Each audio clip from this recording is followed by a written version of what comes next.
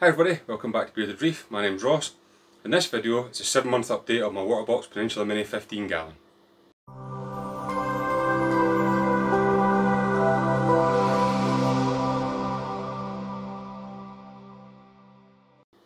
Okay, hi everybody, welcome back to the channel. If you haven't been already, thanks very much for joining us. If you have been here already, then thanks very much for returning. Really appreciate every one of you who've subscribed recently. If you haven't subscribed, if you could consider it, it would mean a massive amount to me. So yeah, we'll take a look at the tank now. In fact, before we do that, I want to run through a couple of things first. Not really much has happened drastically on the tank this month. I was slightly overfeeding, so feed-wise, I feed the probiotics New Life Spectrum. Now, this is the small pellets. They're actually really quite small in there. I think they're only, I don't know.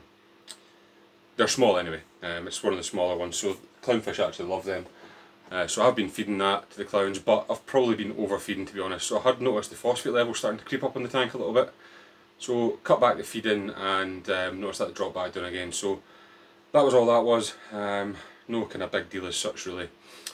Parameters wise in the tank, so obviously my ammonia and nitrite are sitting at 0. My nitrate sits about 10 ppm on that, which I'm happy with for my tank. It seems to enjoy that. Phosphate and alkalinity I'll come back to. Calcium's sitting at 440, magnesium's sitting around about 1300. My pH is 8.2 and my salinity is 1.025. So that's the parameters of my tank. Like I said, I'll come back to phosphate and alkalinity because I did make a new purchase this month. First one was the phosphate HANA checker, and then I got the alkalinity HANA checker as well. So that's the two HANA checkers that I've bought recently. I say bought, I did win a competition on Instagram that gave me £100 to spend at Reef Exotics. So thanks very much to Reef Exotics for running that competition. So I won £100 spend there, so I got two HANA checkers for £40. So can't really complain at that, I had to go for it. So yeah, they've made quite a big difference actually. So jumping into the phosphate one, my phosphate readings with the Salifert test kits that I was using was around about 0.03. I was always really happy with that, you know, I thought that was pretty much perfect. I've compared that to the HANA checker, and the HANA checker is reading 0.08. So again, I'm not unhappy with that. I think that's a really good reading, as long as it stays there. So you can't really compare two tests to each other and think one's out or one's not. You just need to stick with one and go with that. There's no point in chasing figures, just get a steady balance. So I'm now on the HANA checker and that's showing 0.08, so I'll just monitor that every week. I usually test my water on a Wednesday. Sometimes I test it before I do my water change just to see as well. But yeah, so phosphate is 0.08, and then moving on to my alkalinity. So again, got the HANA checker for this one. Now the alkalinity on the Salifert test kit was reading around about 8.2, 8.3 I think it was, if I remember right.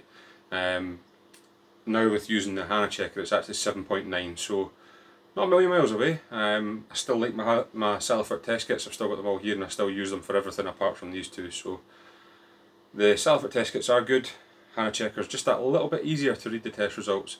I kind of always said that I wouldn't go down the HANA checker route, but I have, so yeah. Anyway, that's the first new item I suppose this month. I've got a wee tip coming up that I think will be a good one, but before that, another new item that I got was this flipper scraper, I think it's called. Now I got this from Cracking Corals. If you are looking for one of these, I looked for one of these for a long time and I couldn't get them in the UK. You can get them in America, no problem, but in the UK I just couldn't get it. So obviously it's an algae scraper now. It has got the kind of foam pad on the back and the blade in the front. Now the thing that I really like about these is you can remove this little blade here and you can turn it round, you can use that edge, whatever you want, but also, now this is the nano one, so this is a lot smaller, but the other ones are bigger, and this one does accept it too. But if you damage that blade, you can just use a room key, a credit card, a store card, anything that you've got, and it fits in that slot there. Now, the bigger ones, like I say, will fit it right in the same as that. This one, because it's slightly longer, it does stick out a little bit. So you could cut it in half, put it in that way, and it'll show up like that. This seems such a simple thing, but it's probably one of the best things I think I've bought in a long time. It lets you get into those bits that you can't quite get with a magnet and so on. So yeah, really like this. Cracking Corals do these, I'll put a link in the description for them. Yeah, fantastic. Speaking of Cracking Corals, I don't know if you're able to see behind me here, but I did get some 3D printed stuff from Cracking Corals as well.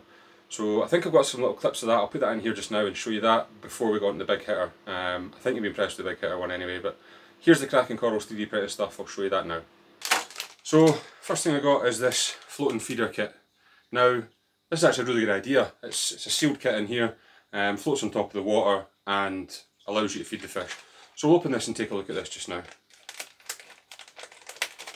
So again, it's got the kind of hydrophilic.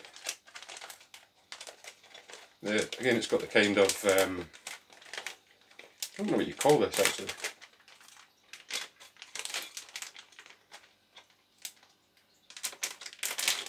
Fancy pattern anyway. Okay, so what you get in this kit is you get the actual floating feeder itself, which is there. Now as you can see, it's completely sealed in there, so there's air in this bit here which allows it to float. So that's completely sealed. You can put your frozen food in there and it just thaws out and drops down. Now, really I've been impressed with these, to be honest with you. I mean, great quality. So what happens with this is you get this little clip here. Now this little clip goes on to the side of your tank. So that sits on there. You get this little bar which you put down in there. It holds onto that.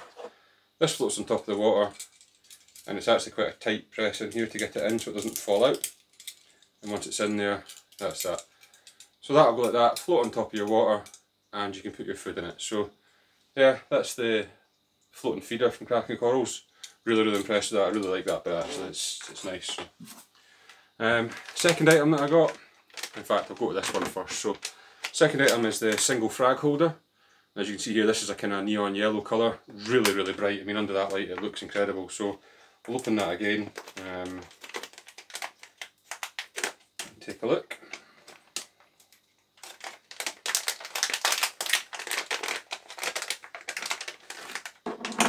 Okay, so this has got a kind of square base in it, so you could probably fit one of the square tiles in there if you wanted to, or the normal frag plug.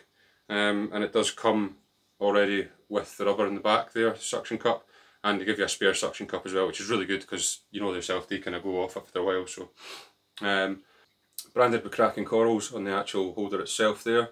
Yeah, just a really nice holder. Yeah, again, I believe this kind of back chamber here, if I just look, I don't know if it's completely sealed, so it might have some air in it which will actually help you, you know, keep that up off the bottom, which is quite a good idea because you know that the weight of that's going to pull down a bit. So yeah, that's the single frag plug that I got. And then the third and final thing here is the triple frag holder. So again, that's the one, holographic. There, I got there in the end. That's the holographic packaging that it comes in, quite nice. So we'll open this one up, take a look.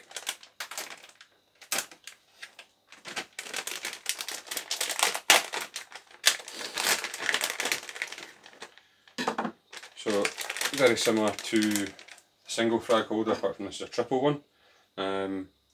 Really nice, and you see there are kind of rounded edges and so on it. Again, a bit at the back, so this will be able to hold some amount of weight actually. With the square cut out there and the round holes, kind of textured finish on the back, which is really nice.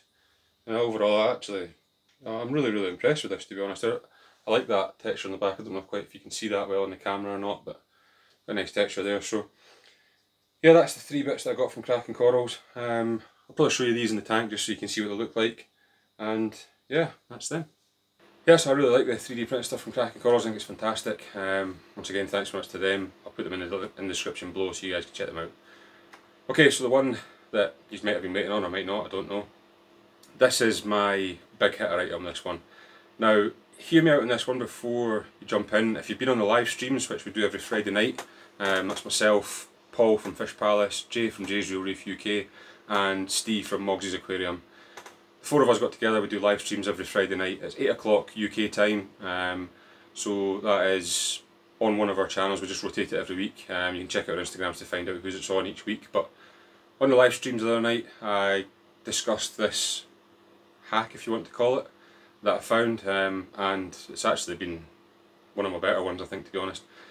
So this came, again, like I say, hear me out on this one. This came from watching a YouTube channel called The Sheep Game. So I'll link the Sheep Game in the description so you can see it, just in case you're interested. But this is actually it's a Scottish guy, Cammy Wilson his name is, and he is basically a kind of small sheep farmer, sheep shearer, so on. So he gave me the idea for this hack next for the reef. Now you'll be wondering where this is going, but was watching the videos and saw something that Cammy was using, and I thought that's a good idea. I need to use this for my reef tank. So went online and I got myself this little packet here. Now this came from Amazon, so again I'll put a link in the description below. They're not affiliate links, I don't do affiliate links, so you know, you don't have to worry about that. But long story short, what these are lambing gloves. So it means that if you want to put your hand in your tank, which Jay, I know you do, I've been guilty of it as well, there you go, you can now go elbow deep in your tank. So I put these on, you can dip your hand right in as far as you want, the elbow.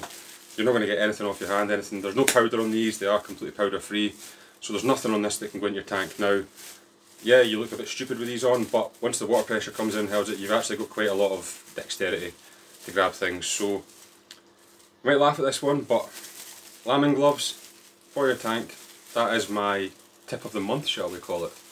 Don't know if I want to start tip of the month because I probably can't keep up with that, but yeah, that's the one that I found. So get yourself some lambing gloves. Like I said, I'll put them in the description below so you guys can go and buy them if you want them. So yeah, that's really my my top tip for this video. So again, I think this month I have rambled on and on and on again. Thanks very much to everybody who has watched the videos. I'm going to drop in a little clip now of the tank so you can see that. I know you guys like to see the tank, so I'll drop in a clip here of the tank so you can see how everything's doing.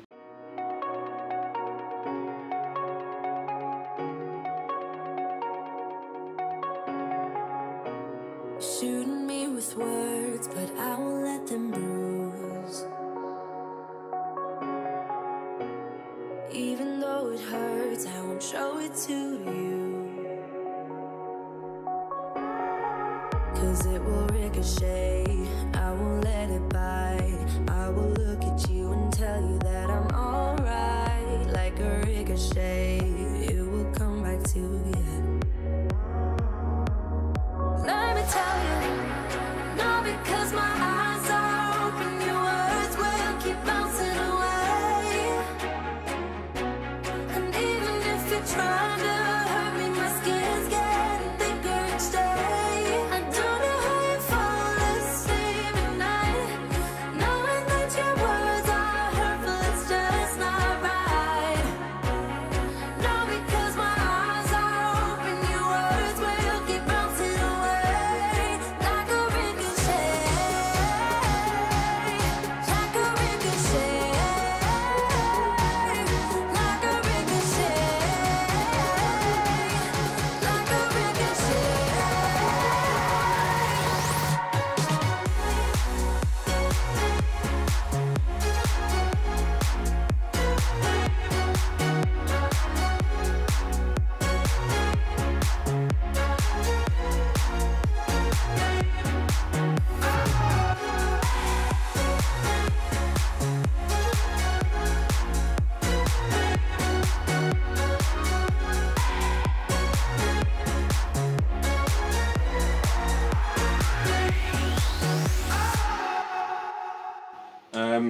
Nothing massive to report in the tank, to be honest. I've got some new frags growing out.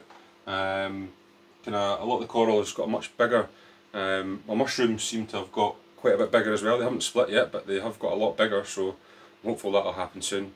But yeah, I mean, zoas and everything's growing really well. If you watched my previous video, you'll have seen about the hydrogen peroxide dip that I've done and so on. So yeah, things are moving definitely in the right direction. Tank seems to be doing well, touch wood. One last thing I wanted to touch on, two last things actually. More questions for you guys. So on this one I've been using this filter floss here. This just comes in a kind of big roll and I just cut it to whatever size that I need for little overflow. Mine's I just cut little squares and put them in. So like I said, I've been using this roll here. Now this is I think the 5 metre roll. I have got lots of this left, but I'm just wondering what filter floss you guys use. So if you could let me know what filter floss you guys use and what your opinions are on it. I don't even know the manufacturer of this one. This was just a kind of 5 metre roll of filter floss that I got off the internet. So yeah, that was the first thing. Second thing, kind of relates back to my point at the start of this video that, you know, a lot of you guys have subscribed recently and commented and so on, and I've seen the numbers grow. The analytics show me roughly where people's from, but I just wondered where you guys are watching from.